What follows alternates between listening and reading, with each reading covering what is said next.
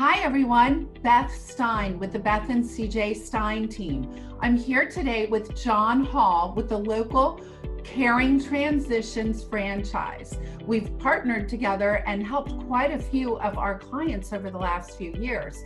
John's company helps families, especially senior citizens, deal with the stress of rightsizing and relocating. John, thank you so much for joining us today. It's such a pleasure to have you here. Tell me and share with everybody, how did you get into this business? Beth, first of all, thank you so much for hosting me. And it is a pleasure to work with you and CJ and the rest of the team. I got into this business after a long career in the corporate world. I was working mostly with healthcare providers, and I thought that I wanted to continue to do something on my own, working with healthcare providers. Fortunately or unfortunately, some personal circumstances actually led me into this field.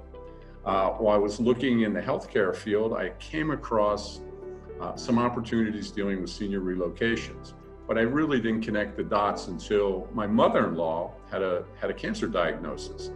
She lived in the Poconos and she was a couple hours away, and we realized we needed to get her closer to us to be able to support her and help her deal with her battle.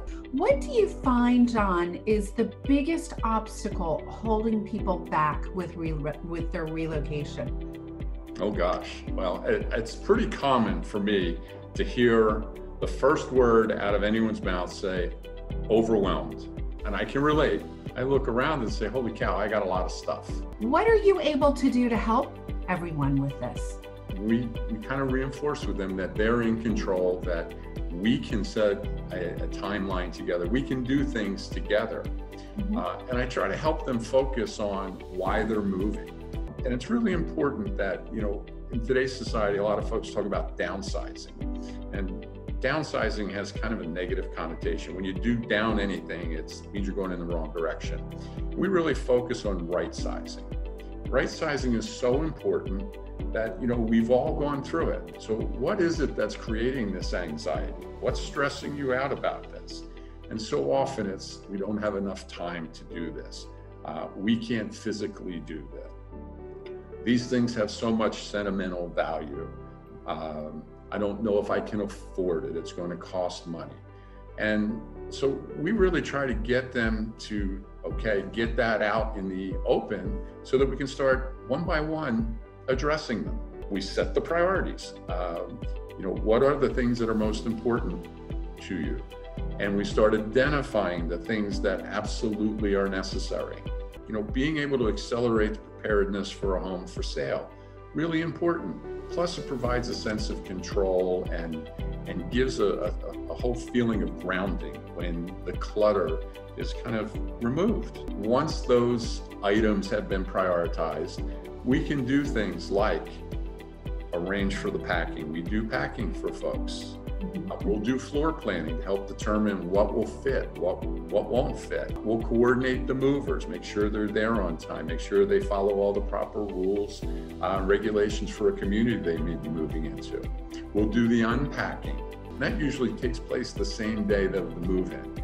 So you pretty much by dinner time are walking into a home. You're not encumbered by boxes. We're there to support the needs of the family. They're not alone. We couldn't have done the whole process without you, so thank you.